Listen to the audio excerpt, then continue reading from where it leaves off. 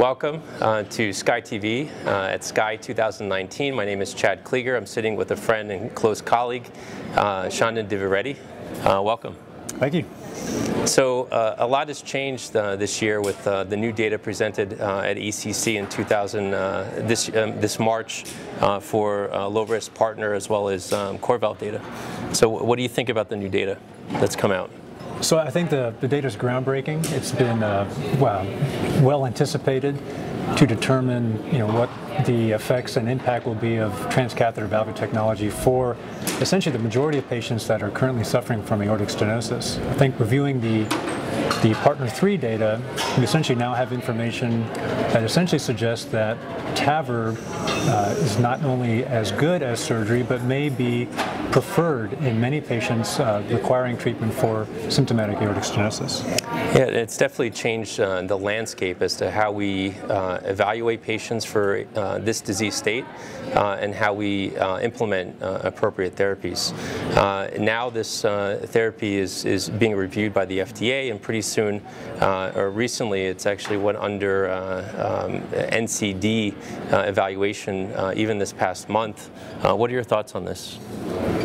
So I think given the data that we now have and the experience of heart teams over the past 10 years, I think it has come around now, time for a change in how we run our valve clinics and how we can streamline the process of making sure that patients with symptomatic aortic stenosis get appropriate access to care. I think one of the main complaints with valve centers around the country has been the issue of the two-surgeon rule that has been mandated by Medicare to ensure that patients are adequately assessed for their risk status prior to TAVR, that they were intermediate or high risk for a surgical aortic valve replacement. But now with low-risk data, the question is, do we need that?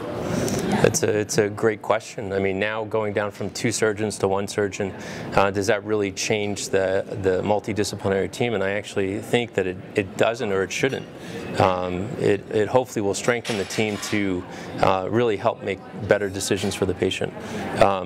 The NCD change also is looking at volume requirements, and I think those requirements have gone down since its first evolution back in, or presentation back in 2012. Do you think this will have an impact, change in volume requirements and maybe even access to care?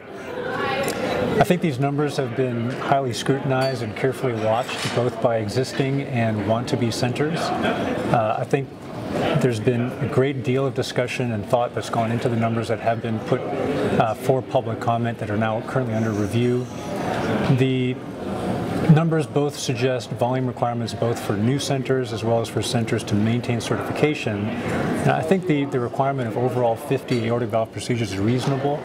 And the thing to remember is that all centers that get approved through this NCD will continue to have to participate in the national TVT NCDR registry. Yeah, and I do agree with you that even though there are a number of requirements, I think the key thing to maintain in these programs is truly quality. So we do know that there is a learning curve for this technology with operators and with teams, so that higher volume teams and operators do have better results, and there is a learning curve, but maintaining quality is key. So for both initiating new programs and for maintaining those new programs, definitely it's something that these registries that become that much more important.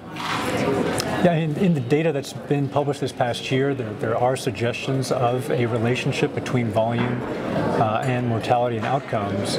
But the thing to remember is that there are good low-volume programs, there are bad low-volume programs, but there are also good outcomes with high-volume programs and bad outcomes with high-volume programs. So as you mentioned, I think quality is going to be the key factor in establishing which programs stay open and what programs need to modify their practices. Yeah, we have a lot to look forward to this year in the TAVR space, and we want to thank everyone for joining us today. Thank you.